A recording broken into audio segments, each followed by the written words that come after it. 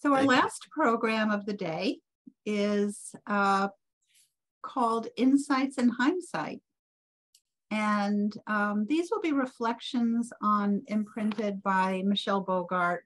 She has been a tremendous advocate and wonderful guide, not just for this exhibition, but through many projects we've worked on at the Norman Rockwell Museum. And she's really immersed herself in the exhibition, both in the planning process and also once it was on the walls.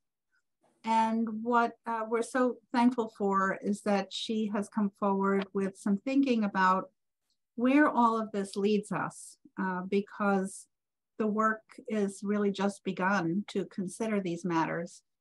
And from her art historical and cultural perspective, she's going to offer some thoughts on this. So thank you, Michelle. Okay, so let's get started with the first slide, please. And I will raise my finger like that. Is that hopefully okay? So the Norman Rockwell Museum's exhibition Imprinted, highlighting how published images have worked to shape perceptions of race, contained many fascinating and distressing images and objects. They range in form from engraved prints to illustrations for late 19th to late 20th century mass market magazines, book, magazine, and album covers, illustrated ceramic plates, dolls, children's books, trade cards, and boxes for matches and Aunt Jemima pancakes. All trade in images of race, all offer insights. Some of those disclosures are obvious, others are thematically more obscured. As a scholar advisor for the exhibition, I was involved with discussions about the direction it might take and wrote an essay for its catalog. So obviously I'm an interested party to a certain extent. I had no role in the curation or choice of objects, however, and so my experience visiting the exhibition was as eye-opening as anyone's. I've tried to be objective in the responses I present here. What follows are some thoughts I had on visiting the show, a kind of biased review perhaps. I'll first say a few words about the thematic flow of the exhibition for the benefit of those who haven't seen it. I'll then turn to some of my own readings of the materials, which took something of a different turn. The premises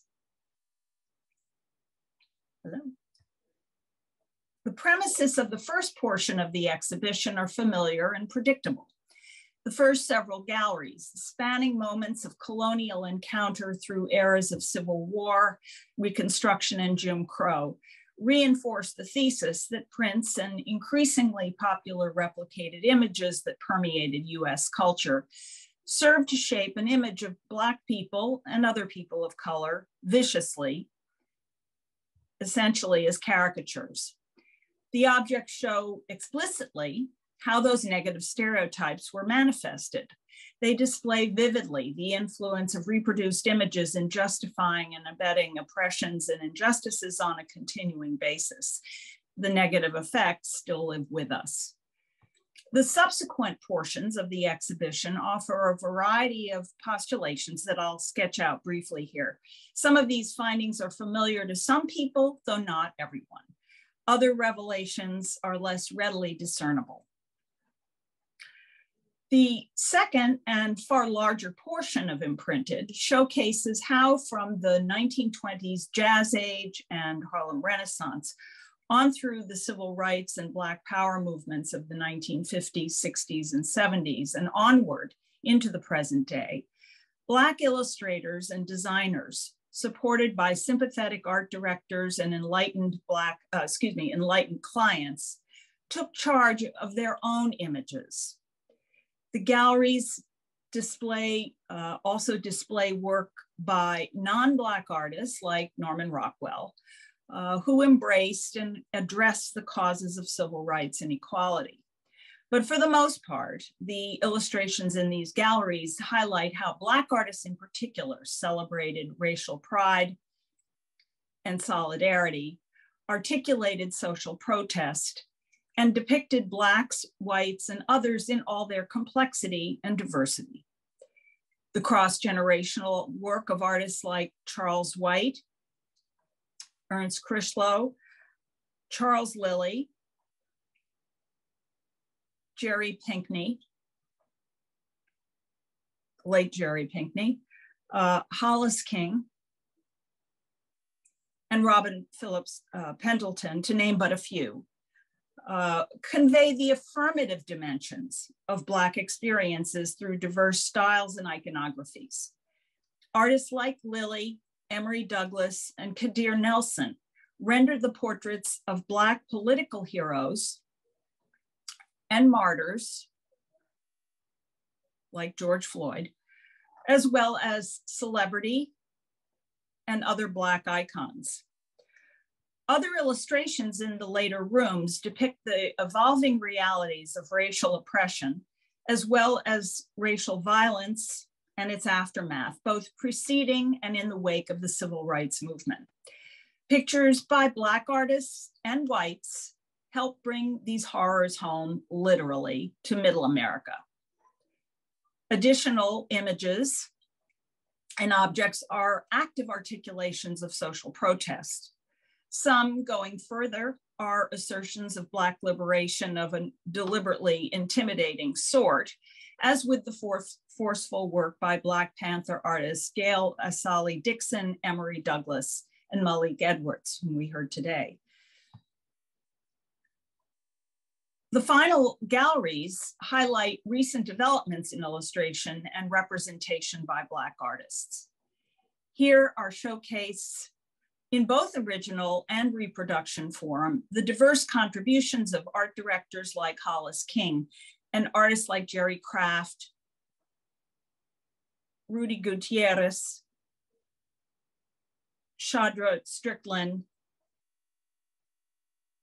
and Jerry Pinkney, along with iconographic New Yorker covers by Kadir Nelson, who helped define the fields of illustration practice and perceptions of race, all of them, from the late 1960s into the present. The pictorial developments seen in these later galleries are on some level of little surprise to those familiar with Black art history. The arguments about the shift in focus from stereotype to Black empowerment could have been anticipated to some extent. Curators Plunkett and Phillips Pendleton made the points forthrightly. And the contributions of different artists, along with, different artists working with a range of different subjects, were right there in the galleries to be seen. They still are, quite conspicuously. Several other discoveries emerged more serendipitously, however. They weren't an overt part of the exhibition thesis or articulated in the labels, but rather something unanticipated and deduced, by me at least, in hindsight. These ideas became most evident when viewed from the vantage point of professional activity as windows onto the worlds of commercial art practice. Several thoughts came to the fore. The first goes a bit against the grain of what a number of artists in the exhibition and catalog essays stated about circumstances facing Black illustrators. A key theme articulated is the paucity of Black artists within the broader spectrum of commercial arts industries in the United States. Another theme is that many of these practitioners felt isolated, perceiving both personally and professionally the weight of the impact of racism that permeated and permeates United States culture. And they recall experiencing not only professional segregation and isolation, but also chagrin at not seeing very many positive images of Black people. A number of practitioners reiterated, and in the previous session, in fact, as well, that in a sense, and I'm quoting here, but not an actual quote, but that there were just very few people who look like me doing this kind of work or depicting people who look like me. There's no question that Black artists were underrepresented in the worlds of late 20th century commercial art. And late, I mean, essentially from the 60s onward. Just as was the case with architecture, fine art, painting and sculpture, and most other professions. Historians must investigate and explain in detailed fashion why this was the case. The bottom line, as the artists in Imprinted make clear, is that Black artists faced discrimination. The exhibition showcases this and other negatives, like stereotypes, in many aspects. And yet, these recollections seem to be contradicted by the reality of what visitors see on the gallery walls, namely the striking number of Black artists in manifold fields of illustration practice. Thus, recollections notwithstanding, I was prompted by Imprinted to ask, is there another way to look at this situation? How to reconcile or test these possible disconnects between perceptions and real-world practices? A productive route, I think, is through assemblage of data. What follows are some speculations, and it's all speculation. In assembling and separating off to a great extent, though not, if not uniformly, the productions of late 20th century Black artists, the exhibition Imprinted revealed the glass to be half full rather than half empty. Indeed, an overt, important, and affirmative theme of the show is that the worlds of Black commercial art practice were expanding, nuanced, complicated, and multifaceted. This fact becomes clear when we examine activity and outlets of production as well as content. The galleries reveal Black artists since the 60s and even earlier to have been engaged in commercial art making labor of manifold sorts, taking the form of book, magazine story, and comic book covers and illustration, art direction, poster and postage stamp design, and album covers, as well as illustration for product advertising, among other things. The general public, many scholars, and many artists are, for the most part, unaware of this Black illustration and commercial art activity. That our knowledge of this world of Black art praxis is so limited is itself a broader matter, the reasons for which I'll comment on a bit later. But here's one example of what I'm referring to. One can walk through the later galleries and see the work of quite a number of Black illustrators. Yet obviously this selection only provides only a partial percentage of those people actually at work at any given point in time.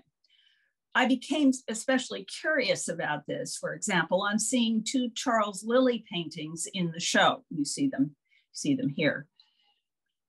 The second image is displayed and imprinted in its original painted form in isolation from the published advertising context. I learned from the label that it had been painted for an ad campaign for Anheuser-Busch. I knew nothing about that particular enterprise, but seeing the painting inspired me to want to learn more about the broader context that the exhibition did not provide. Who was Charles Lilly, and what was this marketing project? Well, thanks to a May 2022 article by E. James West, I learned that Anheuser-Busch had embarked in the mid-1970s on an ambitious advertising campaign that would appeal to Black audiences. They commissioned 4 Black artist illustrators. Leo Dillon, let's see, I'm not sure, go back one, please. Yeah. Leo Dillon, Paul Collins, Carl Owens, and even one woman artist, Higgins Bond, which was very unusual really for the 1970s in advertising. They commissioned them to paint stories of the great kings of Africa. Subsequently, the clients brought on Lily and others. I'd never heard of these artists as a specialist in illustration, so it's my bad. But neither had several other illustration scholars. But I soon learned that all of these artists were highly prolific and had very, and still have some, very distinguished careers, working in areas ranging from book covers, children's books, postage stamp design, and advertising images for multiple clients. And then also Lily painted the cover for one of the paperback versions of the autobiography, autobiography of Malcolm X, for example. And it's, the book is, and the painting are displayed in Imprinted. So that's great. As is typical for artists working in illustration, few specialized in just one form. They did it all. They all did it all. And as Imprinted and catalog essayists Shireen Sherrard Johnson and William H. Foster make very clear, there were many other Black illustrators who did same. I wondered to what extent these apparently successful artists felt at the time, especially in the 1970s, that the glass was half empty, and to what extent their successes were any less extensive than those of average, non-celebrity artists of other races and ethnicities. Had I not heard of these artists because they were Black or because they worked in commercial enterprises, because they were illustrators and not fine art painters?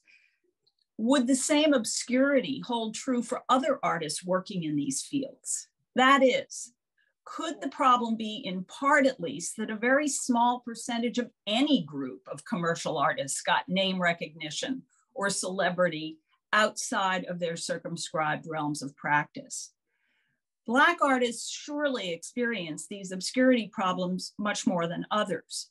But as one who studied the fraught relationship between commercial art and other forms of art production, I nonetheless wonder whether the deficiency of understanding of Black illustrators lies in part with our deficit of knowledge about illustrators more generally.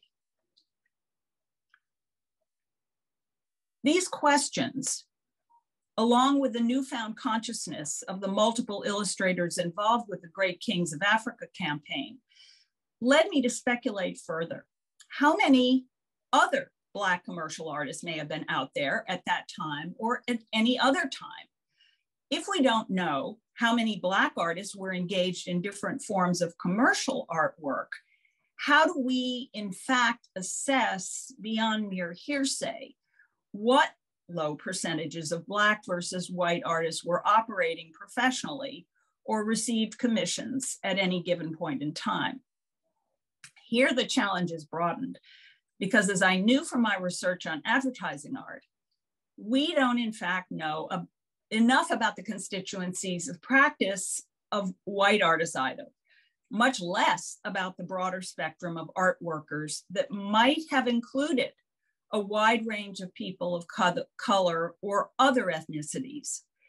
Nor do we have an adequate sense of the ethnic makeup of that community of non-Black people, or the category white people. What were these social worlds of practice exactly?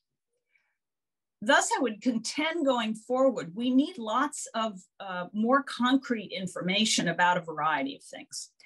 We need to know more about the lives of illustration practitioners, the individual bits of biographical data that will enable us to grasp more fully all of this illustration activity.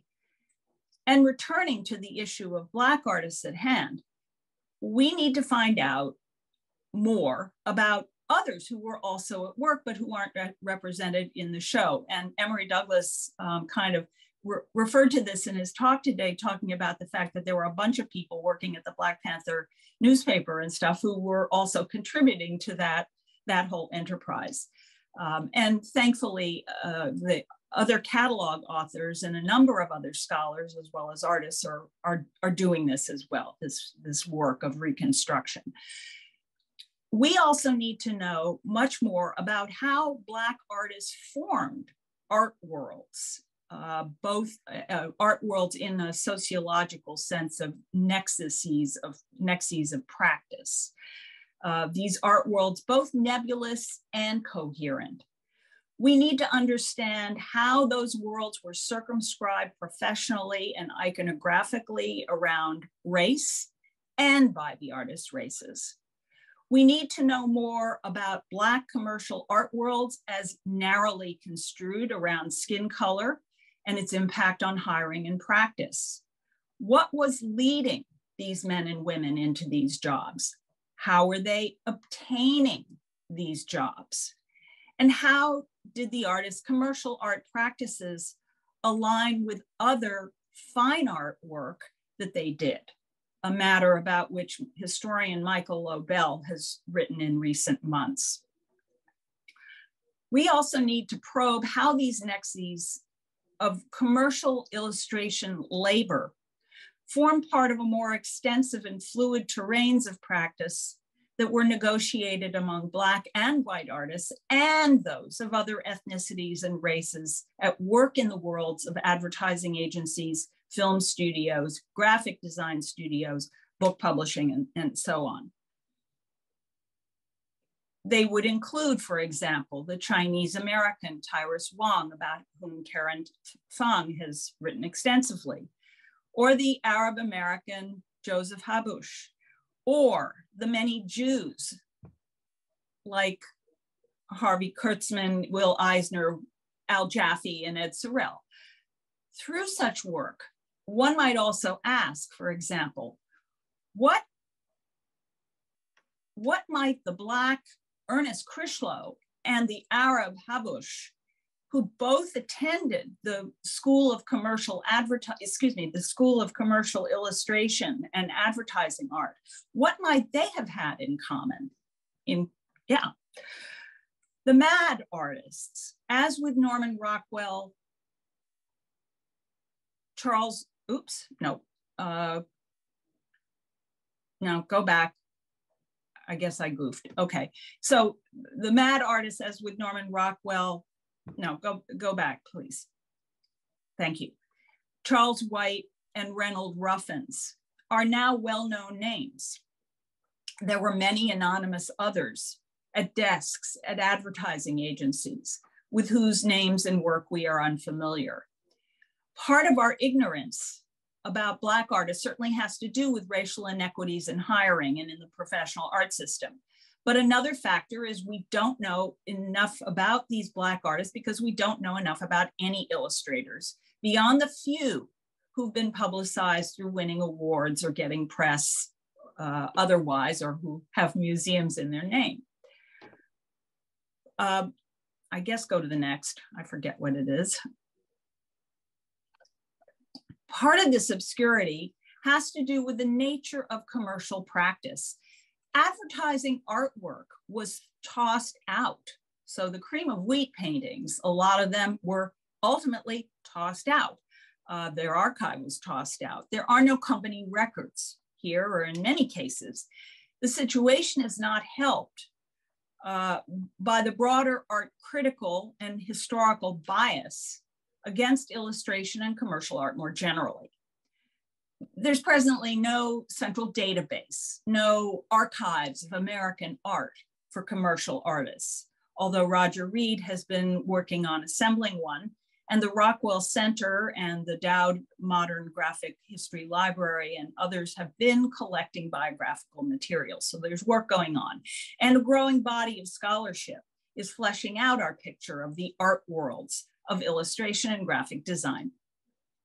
How many of these unknowns within this broader pool were Black or from ethnic backgrounds that simply have not yet been divulged? We just don't know.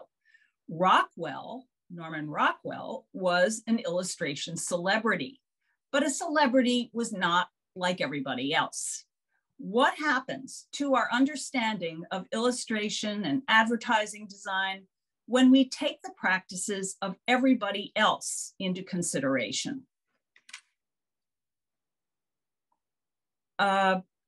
Just leave it there. And so here's where we might start to move in new directions. In addition to those pioneered by Imprinted, which has shown definitively the ways that injustices have been sketched into the public psyche and then subsequently combated by both Black and non-Black artists through published images. Going forward, we must learn more about the communities in which these artists were assembled. Scholars need to take more in-depth social, historical, sociological studies of the art worlds of advertising or commercial arts more generally. Such investigations would become more nuanced by having awareness of artists, art directors, and other practitioners, different racial and ethnic backgrounds, but also by taking account of the commonalities or other types of biographical and social data. Perhaps the acquisition of the Ebony and Jet archives will enable us to correct this situation somewhat. We need studies of these and other Black publications, obviously Black Panther and others, and of their office cultures from the 60s into the present. We need to compare these findings with what we know of the makeup and office culture of the advertising art divisions and practitioners of other leading magazines and art ad agencies. Taking Ebony and Jet, for example, scholars might create lists of the names of those doing the art direction, the designing, or the pictures to the extent that the advertising pictures, which may be mostly photographs, but to the extent that these images were signed. To the extent that they weren't signed, then it becomes necessary to connect the client name with the ad agency name and to try to track back whether there are records of which designers those agencies were commissioning for a given product. This will not be an easy task. Most agencies chuck their records, and scholars are dependent upon the holdings of libraries like Duke's John Hartman Center or the Schomburg. This research process makes for a good deal of selectivity and limits on what we can learn, but we've got to start somewhere, and that effort should be undertaken. To conclude then, although Imprinted is all about race and illustration, it also shows us much that both includes and goes beyond that. Learning more about what that is a key task for the future of illustration history. Thank you very much.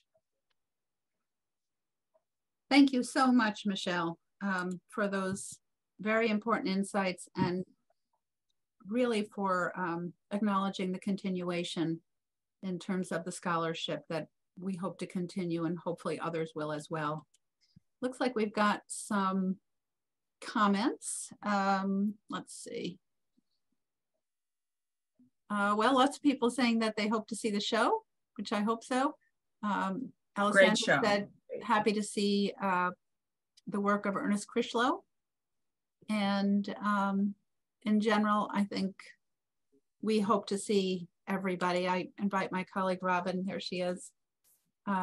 Michelle, thank you for a wonderful presentation. And my pleasure. Look forward to expanding the field of illustration studies, which you have spearheaded all these years. And we thank you so much for your foundational work in the area. It's meant so much. Welcome. I'll mute my video. Well, we thank you all for joining us today and yesterday. We have been grateful for all the incredible commentary and for your attention throughout the day. And Robin, thank you for your partnership and for a wonderful exhibition. Thank you so much. It's been wonderful working with you and the museum. It's just been, I don't have the words for the journey. you know, but working together has just been a dream. And, you know, to make this conversation happen visually, to make the catalog, the symposium, I mean, everything that has gone on with it all. And I want to thank everyone for your amazing, amazing panel presentations and honest commentary of your lives and your craft and sharing that with everyone. It was just truly, truly special. And to add to the important and continuing dialogue that we really, I think we're convinced that it's gonna go on. I mean, there have been so many questions, you know, about where are the illustrators of color? Where have they been? I've been hearing this for decades. And, you know, in a day and a night, we've had some really powerful conversations, and to have everybody on this symposium platform. Indeed, we have. I'll just bring forward Colette Gator's comment, and she said Michelle brought, let's see, where did that go? Such great points, and gave us much work to do. And I think that is an important point, that we have a great starting point, but we look forward to expanding our research and our work. And Teresa Leininger Miller asked, let's see, with so many voices involved, she said, congratulations, but also where do we plan to go with the work next?